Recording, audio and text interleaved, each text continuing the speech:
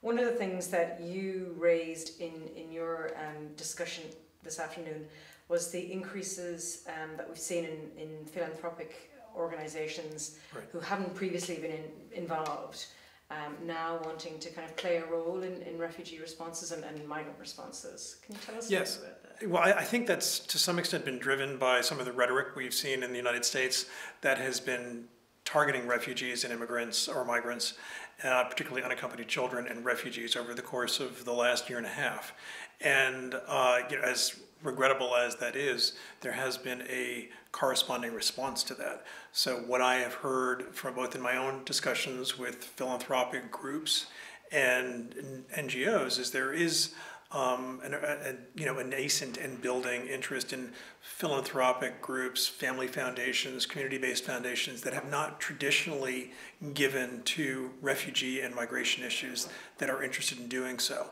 I think those interests need to be cultivated, and I think it also is like a lot of other philanthropic arrangements, figuring out the best way to focus those interests in ways that work for a foundation that's new to the field, and they can also work at a time when the field is in such flux.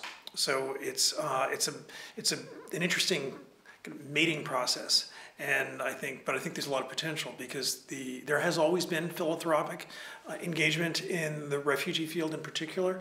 But I think it's certainly needed at a time when government funds and programs are being reduced, and looking at creative alternatives and relying on philanthropic engagement both as a donor but also as an advocate for these programs is, I think, critically important.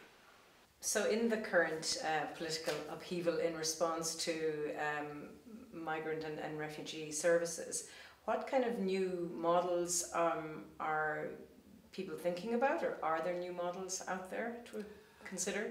I think there are a lot of new models, but I think the political landscape is changing so quickly, it's incumbent upon the organizations that serve refugees and migrants to be very agile, and it's been difficult to do so. But I think, looking at, are there other different vehicles for protection of refugees and migrants, particularly refugees, that is my field that I focused on primarily. So, or are there alternative pathways of protection or for them to access protection, whether it's student visas or family unification visas or other means of getting protection under a diminished refugee program where there may be fewer and fewer slots under those particular programs. So I think that's an area that needs further exploration.